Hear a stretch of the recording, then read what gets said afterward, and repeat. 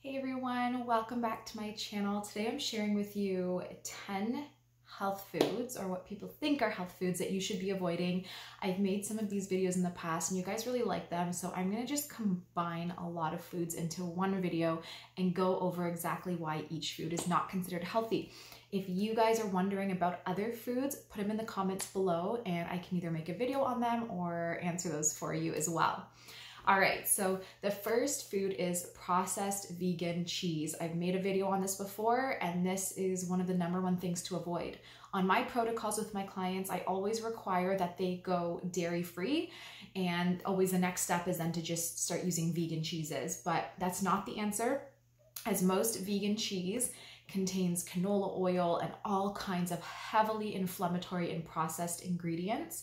The only vegan cheese that I would say is like a great option would be something like Nuts for Cheese, which is just cashew and some other simple ingredients. But most vegan cheeses out there are processed and inflammatory and should be avoided, as they will wreak havoc on your gut. #2 are sugar alcohols. So you see a lot of keto recipes and sugar-free recipes or products containing things like erythritol or monk fruit, and these are considered to be healthy. While it's great that there's no sugar in it, the problem with sugar alcohols is that they still have the same effects of sugar. So they heavily damage the liver because the sugar alcohol itself is really burdening on our liver, so it creates a lot of liver inflammation. Also, they can cause you to gain weight because they will just be converted directly into fat in the body. That's kind of how the liver handles that. And at the end of the day, they are very inflammatory for the gut as well. So sugar alcohols should be avoided. Now, once in a while, I'll consume, like Lily's chocolate, which has a little bit of erythritol in it, but it's once in a while. It's not all the time. I highly recommend limiting these. I actually, have a lot of keto bakeries in my area, and when I try to eat anything from these bakeries, I get severe abdominal cramping, always from the erythritol, and so do my clients. So I always recommend cutting out any sugar alcohols. They are not a healthy option. If you are looking to use something as a sweetener, your best bet is pure green leaf stevia. #3, this is a common one. This is kombucha. A lot of people consume kombucha. I am going to be honest and say I used to drink it a lot back in the day when I just started my health journey, and I thought it was very beneficial, but we now know, through the years, that kombucha is not a health drink.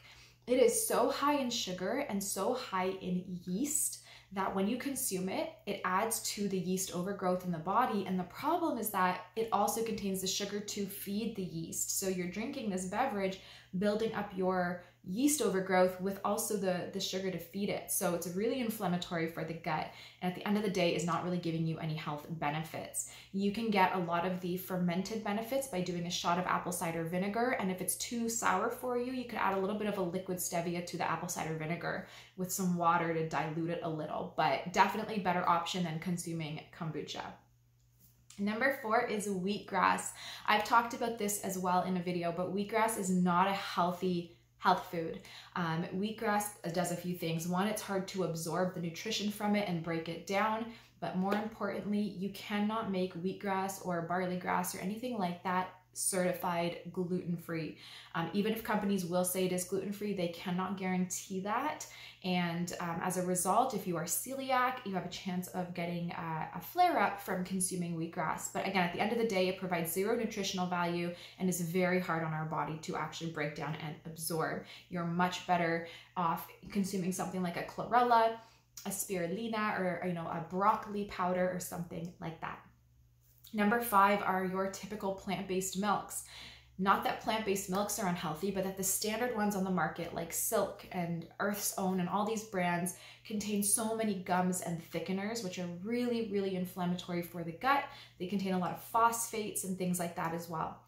Something like an Elmhurst milk or greenhouse juices are phenomenal because they're 2 ingredients. It's the nut and the water, and they're really simple and don't contain anything that can irritate the gut lining. So those would be a good option. But standard plant-based milks in the grocery store, I would say don't consume. They do contain a lot of things that will keep your gut inflamed and do the opposite of what we're trying to do with our health. Excuse me. Okay, #6 is gluten-free bread. So this is something as well that It doesn't apply to every single brand on the market, okay? But the typical gluten-free breads you'll find in your grocery store freezer contain a lot of modified cellulose and cornstarch and canola oils and yeast extracts and all kinds of inflammatory ingredients, again, that are going to increase our inflammation, really damage our gut lining, feed pathogens, and affect our cells and our DNA because of all the modified ingredients in there that our body does not recognize. So ditch those breads and either make your own or find a brand that has simple, clean ingredients that you can trust.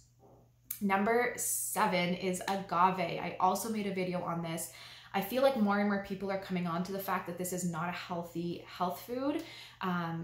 You know, as time goes on and research is coming out, but this is again something I wanted to put here and stress because I know a lot of companies include it in their ingredient list and a lot of people think it's healthy. To me, it's almost the equivalent of high fructose corn syrup. Agave is so high in fructose, it really damages and burdens the liver. Remember guys, that fructose is not processed by our cells and turned into energy. It is processed by the liver and stored as fat. And if our liver is processing so much fructose, it is getting burdened. So ditching out agave and using something else in place. Again, my favorite is like a pure green leaf stevia, which is not only sugar-free, but is actually nourishing for the body and has antiviral properties. Don't use processed stevia, just use the real green leaf. But yeah, agave is a high fructose sweetener. Now honey, maple syrup, these are high fructose as well, but nowhere near as much as agave, so you could substitute for that as well. Okay, number 8, vegan butter. This stuff is toxic. It contains seed oils like canola. It's hydrogenated. It's, to me, the equivalent of a margarine. It is not healthy.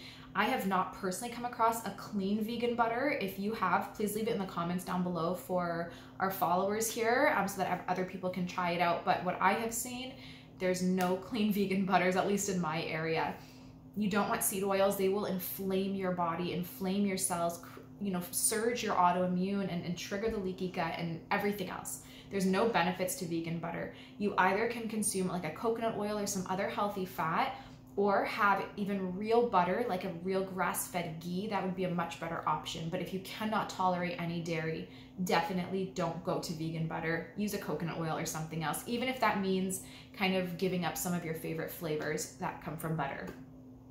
Number 9, rice protein powders. So most vegan protein powders contain rice. Rice is super high in arsenic, and most protein powders are not, you know, checking the heavy metal or arsenic levels in their product. So they're sourcing rice, even if it's organic, it can contain really high levels of arsenic, and they're just processing it and creating it into a protein powder. So rice usually contains a lot of toxins and heavy metals, but on top of that, if you're having a rice protein powder, it's actually very inflammatory for the gut as well. My recommendation would be something like a Nuzest protein powder, which is pure pea protein. It's smooth, it's creamy. They've been tested for heavy metals. It's amazing. It's lectin free, or a hemp protein powder like the Evo Hemp products as well.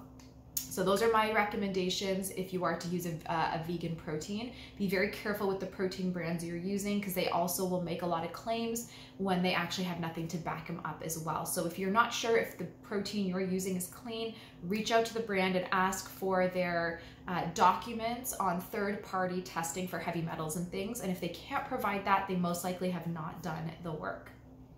Number 10, and our final one, is fruit juices.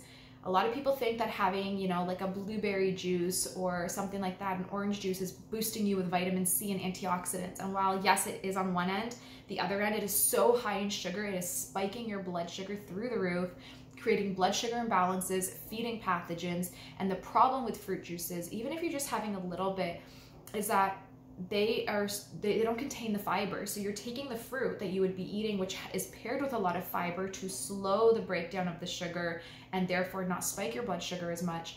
You're having just the juice without the fiber, so it's spiking your blood sugar. But of course, as we know, it's high in fructose and therefore burdening the liver, creating a lot of liver inflammation, and then again making you gain weight and doing all things like that. So fruit juices should not be consumed, even if it's just a little bit. If you want the juice of a fruit, eat the fruit whole and enjoy it in its whole form as nature intended. So you're getting, again, the fibers and things to help break it down, and therefore are going to minimize the effects that the fructose has on your body. All right, those are the top 10 foods. Again, if you want me to do videos on other foods, if you're not sure about them, please put them down in the comments and I can do more videos like this. I hope that you guys have a beautiful day. Make sure to follow me on Instagram at Holistic Homeopath. It's in the description box below for tons more tips like this and a lot more content. I will see you guys in my next video. Bye.